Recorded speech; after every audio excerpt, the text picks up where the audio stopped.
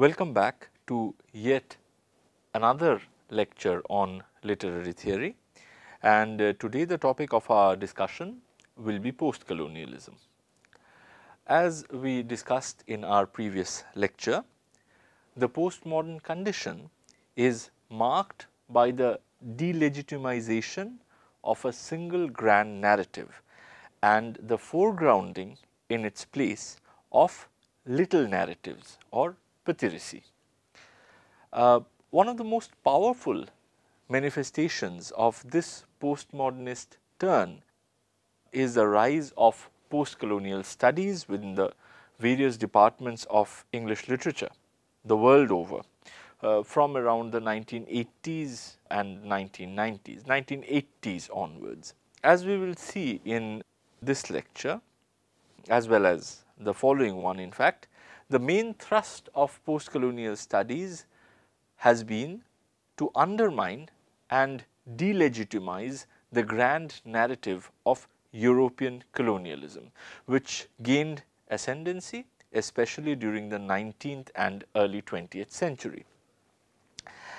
This is complemented by a sustained attempt by postcolonial scholars to foreground the little narratives of the people who were, and indeed in some cases still are, subjugated by colonialism either politically or culturally or economically.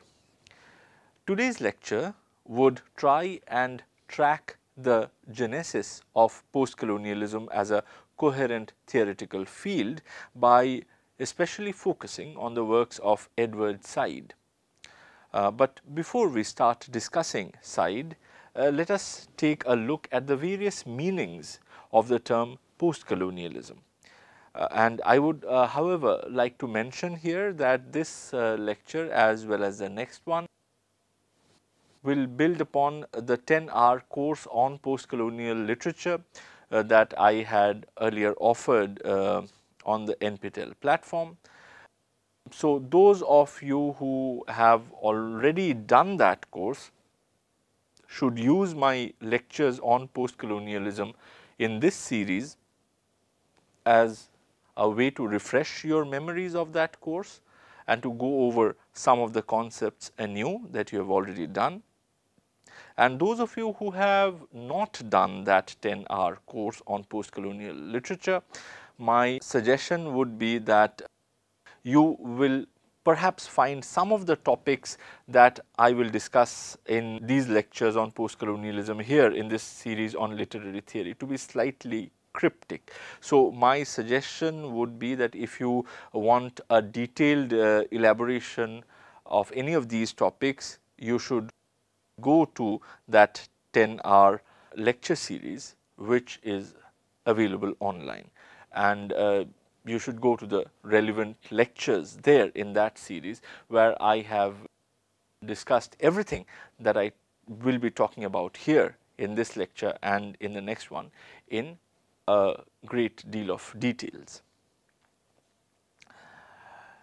So, first let me come to the term postcolonialism.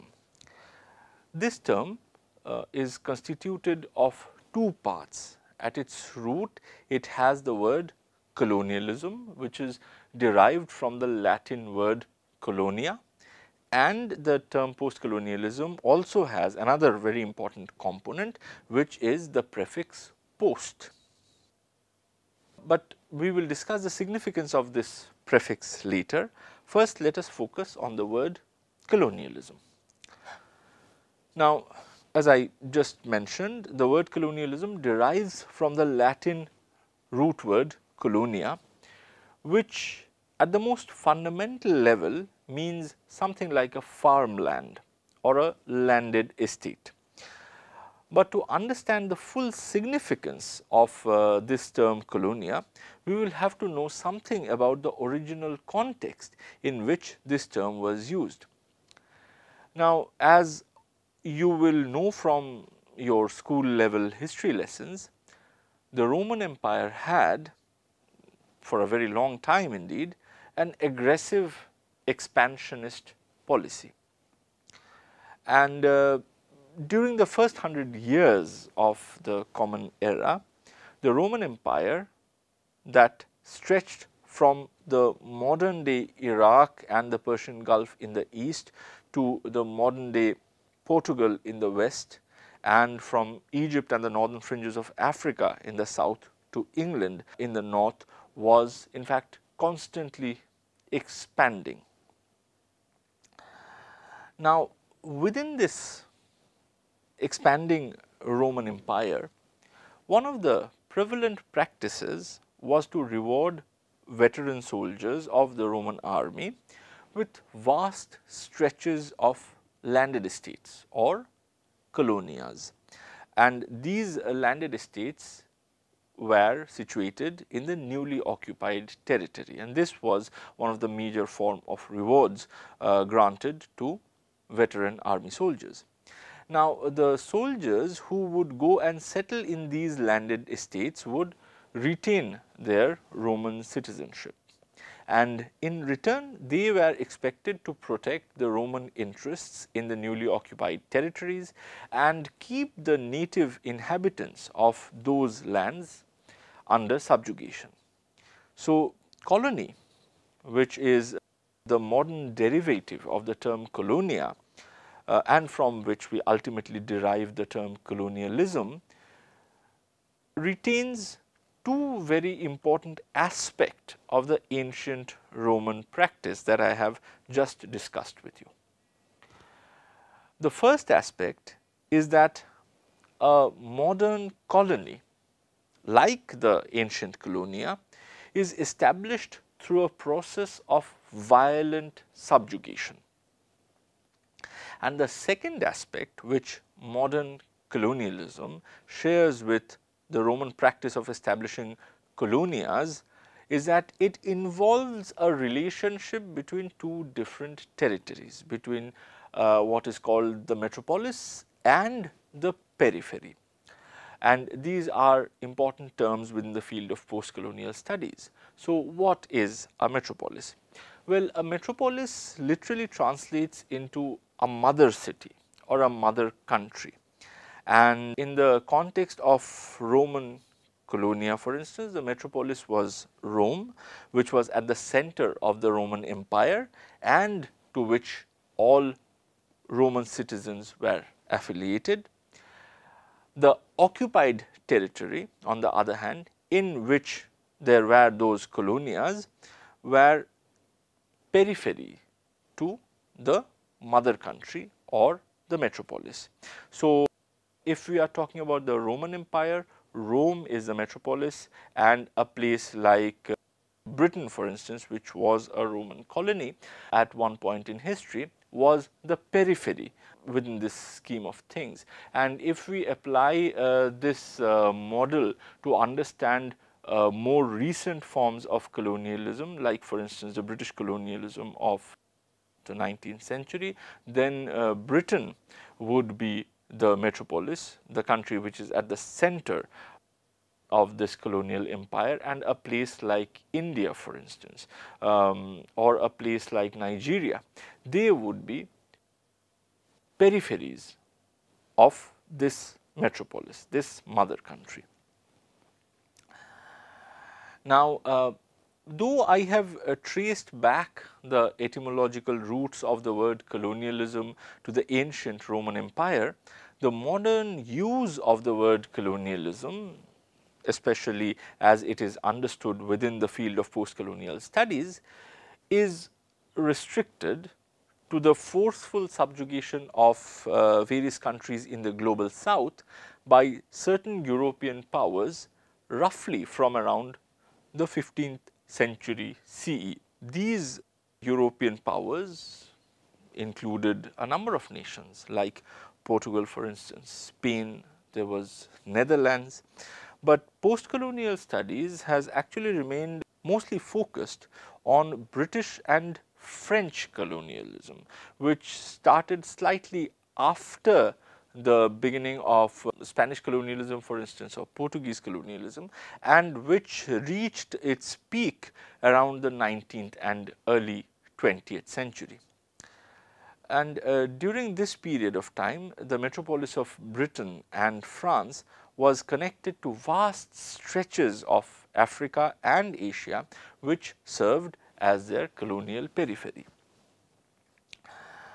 Now, one of the basic characteristic features of this modern colonialism with which post-colonial theory concerns itself is capitalism. And to understand this crucial link between capitalism and colonialism, let us begin by briefly looking at how capitalism functions. Capitalism is perhaps most simply defined as the process of investing money or capital to make more money in the form of profit. And the West had been moving from the feudal mode of economy to this new capitalist mode of economy from around the 14th and 15th century onwards, when mercantilism, long distance trade started flourishing. However, the phase of capitalism that is most integrally associated with the kind of colonialism that we are focusing on is the industrial phase of capitalism really.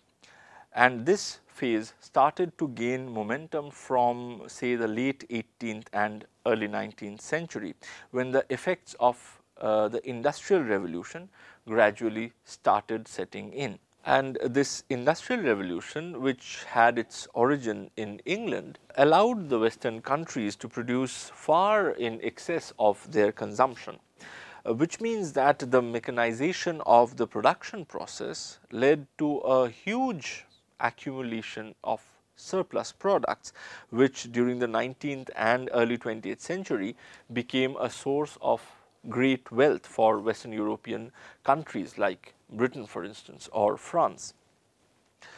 But though I have talked about increase in wealth and profit through the excess production, if you look at the phenomenon of increasing production within the capitalist system carefully, you will see that on the surface it is actually associated not with an increase in profit, but with a decrease in profit on the surface apparently.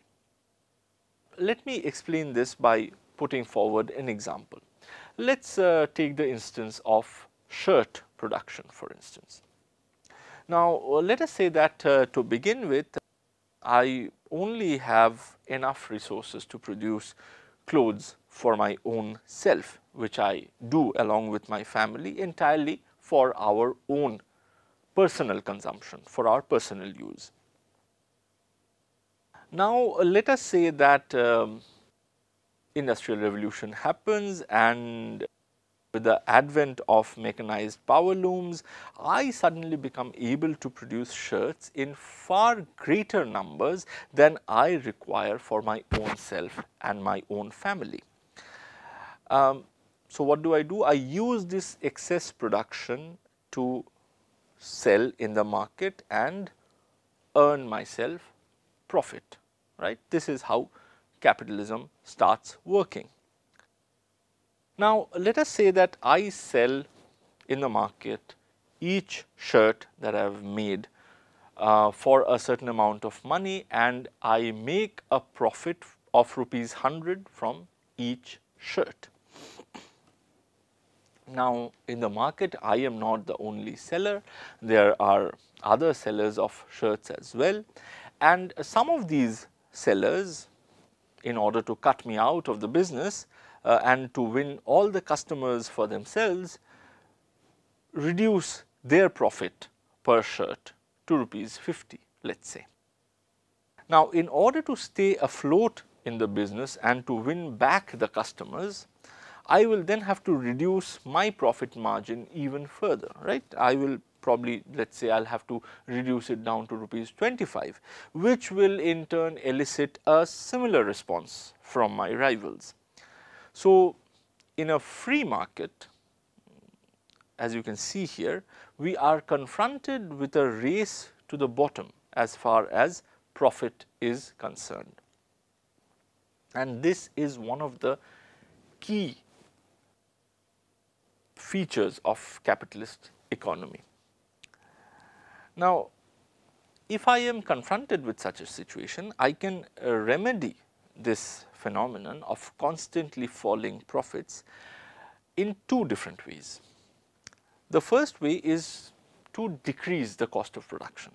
So, if I can somehow reduce the cost of the raw materials and of the labor that are required to make the finished product, then I will be again able to increase my profit margin. This is because profit margin is basically the difference between the market price of a commodity and its cost of production.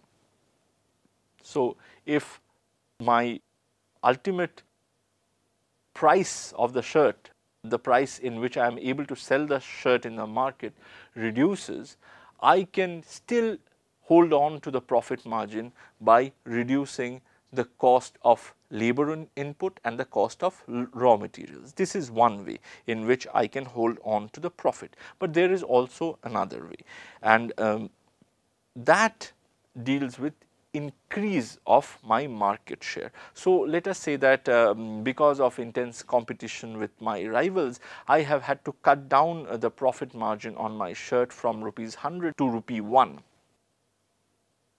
Now, I can still make 100 rupees profit if in place of selling one shirt, I sell 100 shirts.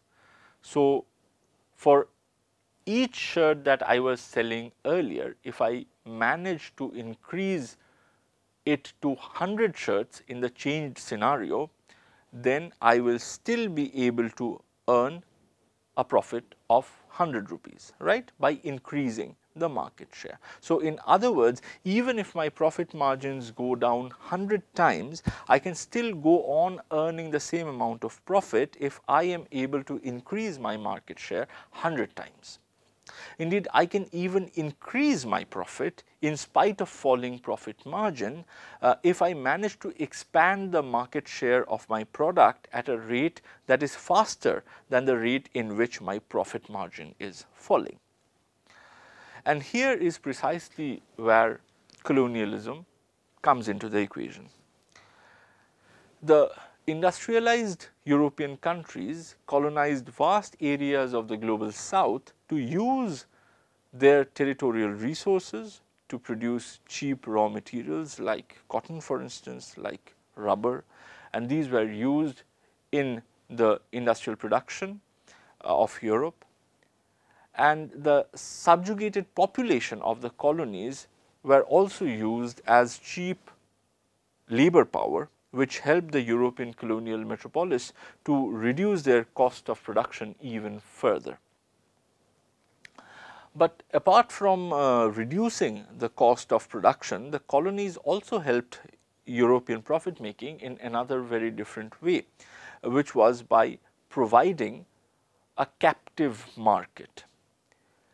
Think of the Indian colonial context, for instance. Not only did we provide cheap raw materials in the form of cotton, in the form of indigo, in the form of opium even, and we also provided cheap workforce in the form of indentured laborers, but we also acted as a captive market for goods produced by the industries in the colonial metropolis, right. For instance, we were the market for the textile industry, for instance, which was flourishing in places like Manchester.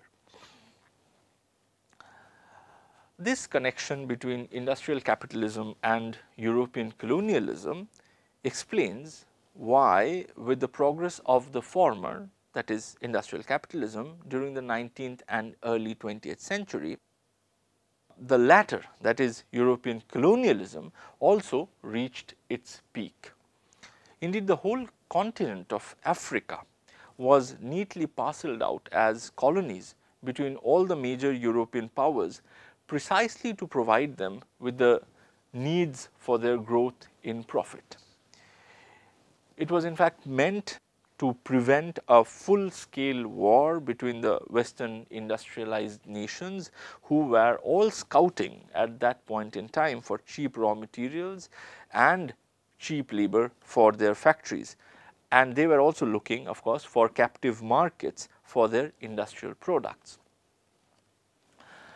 Indeed, a race to colonize and to exploit the resources of Africa, which for the 19th century West had remained the only major unmapped territory in the face of this earth, was already underway by the early 1880s. Belgium, in fact, was one of the first European powers to move in and to occupy large parts of the Congo basin to procure the important raw materials of rubber, and ivory was also very important. This had set in motion what is known as quote unquote the scramble for Africa, in which all the major European industrialized nations participated. In the winter of 1884-1885, the German Chancellor Otto von Bismarck, he sought to settle the matter of colonizing Africa amicably between the European powers by holding a conference in Berlin.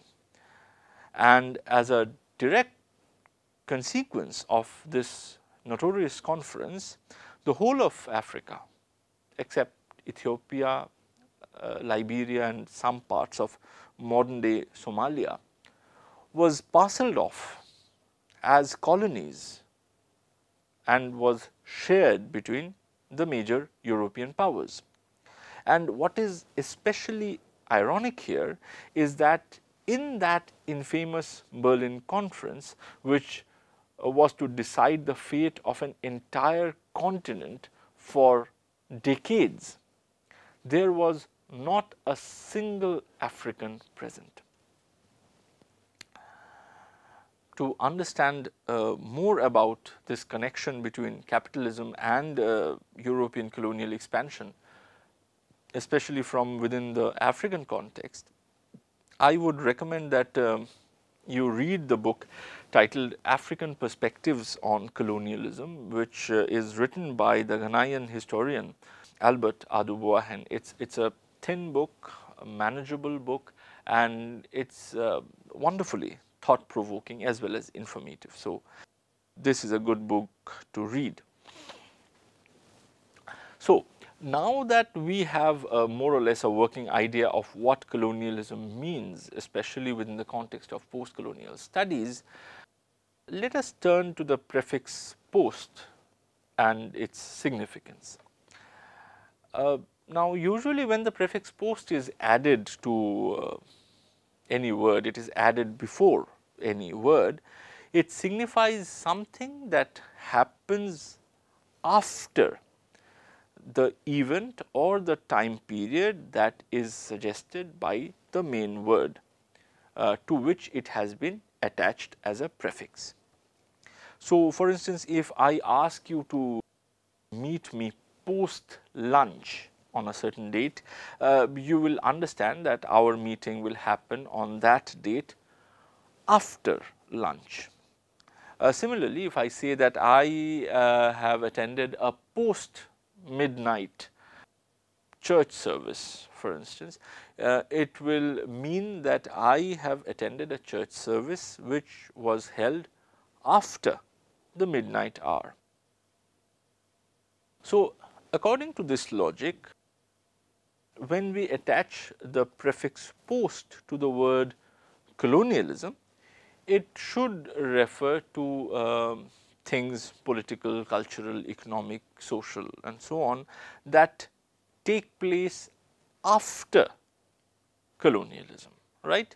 But here we need to be slightly careful, because within the field of post-colonial studies, after colonialism does not mean after the end of colonialism. Rather, it means after the beginning of colonialism. Let us try and understand this statement in some more detail. Colonialism as a process works on the colonized as well as on the colonizing countries in a number of different ways, and I think this is pretty obvious to all of us. This is why it is difficult, if not impossible, to mention a specific ending when all of these impacts, all of these connections that are generated through colonialism comes to an end simultaneously. Think about the Indian context, for example. What happened on the 15th of August 1947 was only one aspect of British colonialism coming to an end in the subcontinent. In other words, on that date, 15th August 1947, India ceased to be politically governed by the British monarch and the British Parliament. But India's engagement with several other colonial legacies continued even after that, and in fact is still continuing to this day, be it for instance in the field of cultural engagements, be it in the field of economic engagements, and so on and so forth. Even the political decoupling between India and British colonialism was only partially achieved on 15th August 1947, and this we can understand very easily if we notice that we still use the parliamentary form of democracy, which is very much a part of our colonial legacy. So, as you can see, we really cannot have a definitive date on which European colonialism ends, and this definitive date is neither possible in the Indian context nor is it possible in the context of the global south. This is why post-colonialism, at least within the field of study that bears its name, is understood as a sum total of all the various social, political, economic and cultural changes that are brought about following the first impact of colonialism. So, post-colonialism starts not with the end of colonialism, but rather with the beginning of colonialism. And if we are focused on the context of British colonialism in India, for instance, then this post-colonialism does not begin in 1947, but rather it can be traced back at least as far back as early 18th century, when the then Mughal Emperor Farrukh Shah granted through his Farman or official order in 1717 duty-free trading rights in the province of Bengal to the British East India Company. Well, now that we have explored the term post-colonialism in depth, let us try and see what constitutes post-colonial theory per se. And we will discuss this topic with reference to the works of three iconic figures in the field of post-colonial theory. And in fact, they are often regarded as the holy trinity of post-colonialism. And here, the three figures that I am talking about are Edward Said, Homi Bhabha and Gayatri Chakraborty Spivak. So, today we will start with Said and his seminal text Orientalism, whose publication in a way inaugurated the field of post-colonial theory. But here I must mention that there is a figure who predates Edward Said and his pioneering text, and who is today considered to be one of the key figures within post-colonial theory.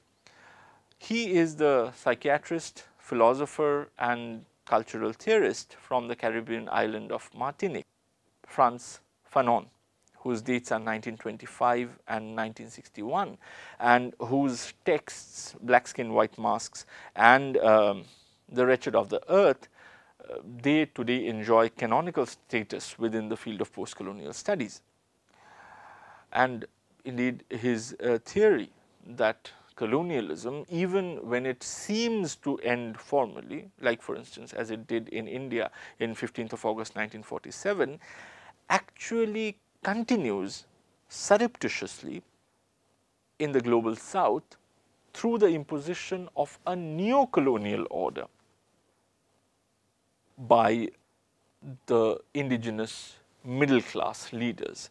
And this theory plays a significant role in how postcolonial studies approach the question of colonialism, they approach the question of independence, nationalism, freedom movement, etc., etc. But Fanon was only appropriated by the postcolonial scholars once the field was established following the 1978 publication of Edward Said's Orientalism. So, it is to Said and to Orientalism that we will have to turn in order to understand the genesis of the field of postcolonial theory. Edward Said was born in British occupied Palestine in 1935 and he died in America in 2003. Said did his doctorate on Joseph Conrad from the University of Harvard, and he subsequently became a professor at the Columbia University, where he taught till the last year of his life. During his career, Said wore a number of hats, including that of a scholar of comparative literature. He used to teach comparative literature in Columbia University, but he was also a music critic, he was a public intellectual, he was known for his advocacy of the Palestinian cause. But his most lasting academic contribution is perhaps his book Orientalism, where he explored how the European colonialism of the Orient or the East was not simply a matter of military subjugation, military occupation. It also involved the creation and the proliferation of a peculiar kind of discourse that legitimized the colonial subjugation of the East by the West. It is this discourse and the ways in which it gets generated and circulated that Edward Said refers to as Orientalism. So, according to Said, Orientalism has three different aspects. The first aspect is that of Orientalism as a way of thinking about the Orient, as a way of talking about the Orient, and by Orient I mean East. By whom? Well, by the Occident or the West. So, in its first aspect, Orientalism is a peculiar kind of way in which the West or the Occident has traditionally thought about and spoken about the Orient, the East. The second aspect of Orientalism is that it is an academic discipline. And the third aspect is that of Orientalism as a corporate institution for dealing with the Orient. So, let us discuss these three aspects one by one. According to Said, the Western tradition of thinking about the Orient as a single entity with a homogeneous characteristic feature can be traced as far back as the Greek tragedies of the 5th century BCE. And in this tradition, which starts from those Greek literature, we find Orient being depicted not just as a landmass, but as an other to the European self. In this imaginative geography represented by Orientalism as a peculiar way of thinking about the Orient is presented as the exact opposite of all the qualities which the West consciously cultivates as part of its cultural self-fashioning. Thus, if the West considers itself to be characterized by a culture of masculinity, then the Orient, by contrast, assumes a feminine entity in this imaginative geography. If the Occident likes to think of itself in terms of mature adulthood, then the Orient becomes for them a representative of childish immaturity.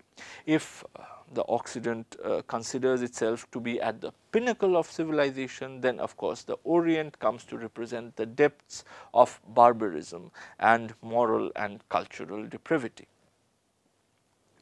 Now, Said argues that this peculiar way of thinking and talking about the Orient as simultaneously foreign, loathsome and yet excitingly exotic gained a special significance during the heydays of European colonialism and provided a template for formulating a discourse about the subjugation of the East by the West.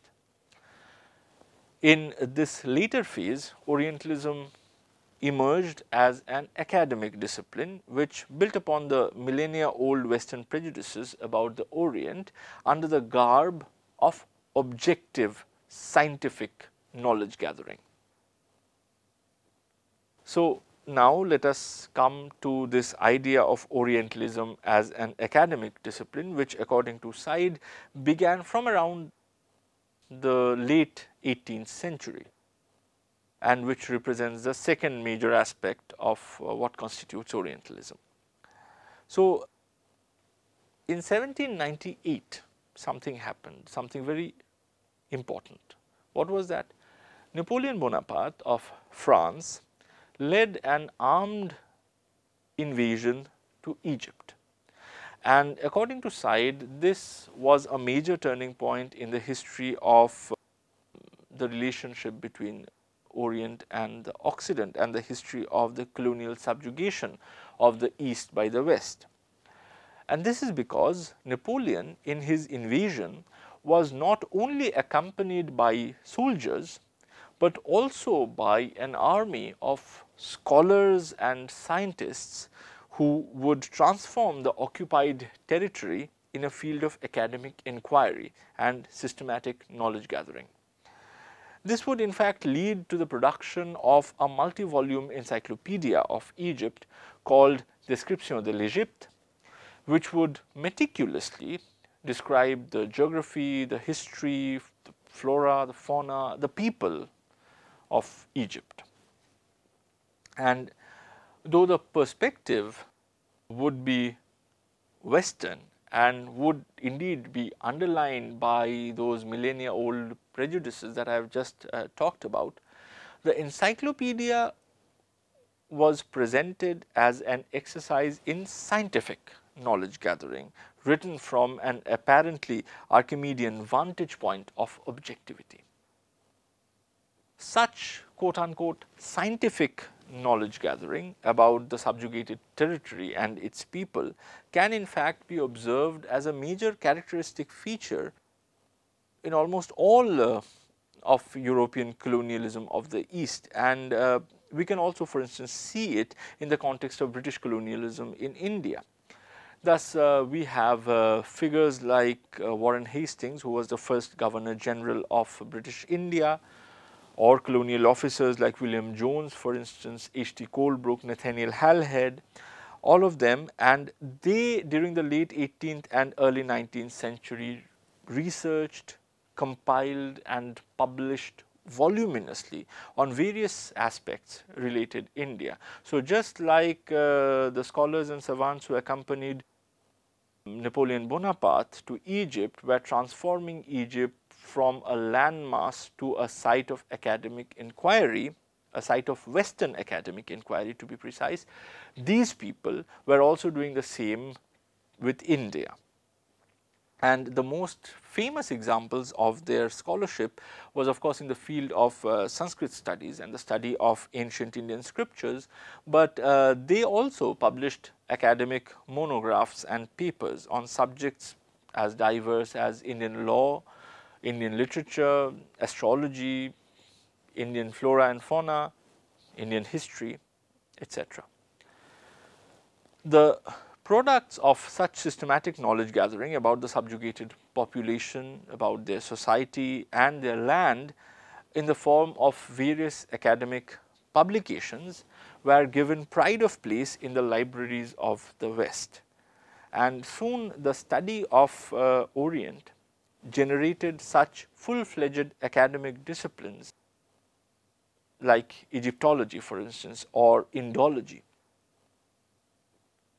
Indeed, this growing accumulation of academic publications about the East in the libraries and learned institutions of the West soon came to represent the most, if not the only, authentic way of knowing the Orient.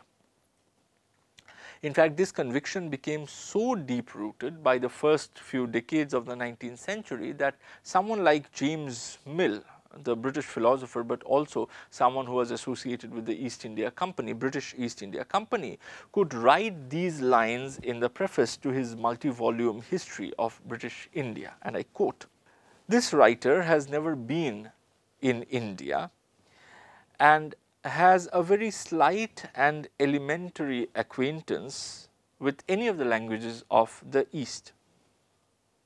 Yet, it appeared to me that a sufficient stock of information was now collected in the languages of Europe to enable the inquirer to ascertain every important point in the history of India."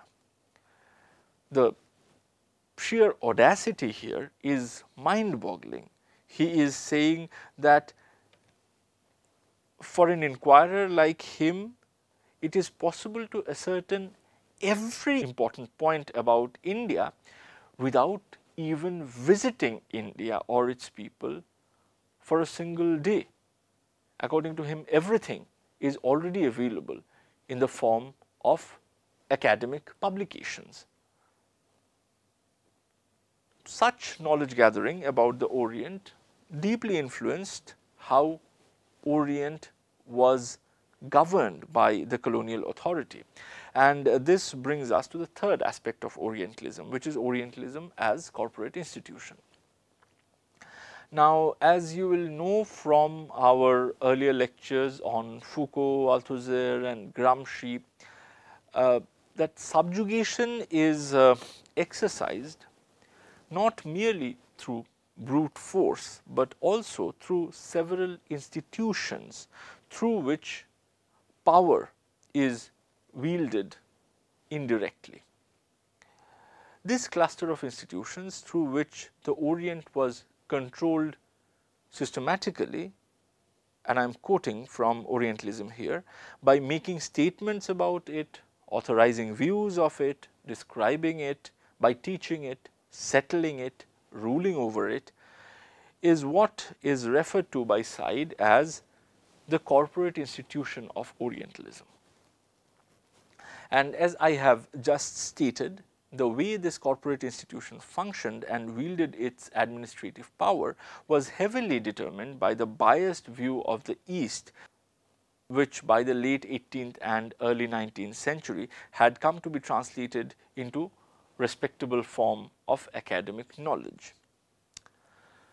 Now, as students of literary studies, we need to keep in mind that this discourse about the Orient, underlined by the age-old prejudices of the Occident and ratified by their colonial institutions, also deeply influenced the way Orient was being conceptualized and written about by Western literatures, including celebrated authors like Lord Byron, for instance, Gerard de Nerval, Gustave Flaubert, Rudyard Kipling, and of course Joseph Conrad, on whom Said wrote his doctoral thesis.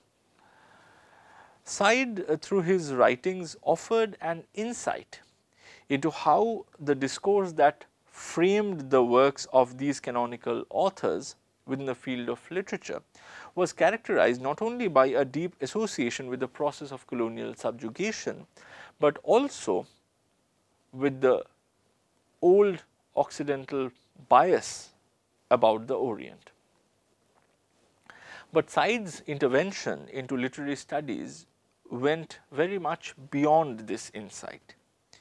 In fact, Said's main purpose was not simply to reveal this connection between literature and colonial discourse, but also to undermine it by revealing its internal fault lines. And to do this, Said developed a technique which is called the technique of contrapuntal reading. And what is contrapuntal reading? Well, it is a reading strategy which tries to read a text underscored by such colonial discourse like Orientalism by questioning some of its inherent assumptions which its author and its intended readers would have shared as axiomatic. So, for instance, a contrapuntal reading of a 19th century British novel set in the Orient would proceed by undermining the basic assumptions that the West, for instance, is civilizationally superior to the East, or that the former is somehow more masculine than the later, or that the Occident is more mature than the Orient. So, in other words, contrapuntal reading reads a text, approaches a text against the grain.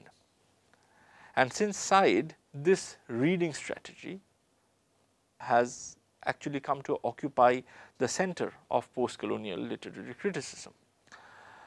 But I do not have a sufficient amount of time here to actually show you, illustrate to you how contrapuntal reading is done with reference to a particular text.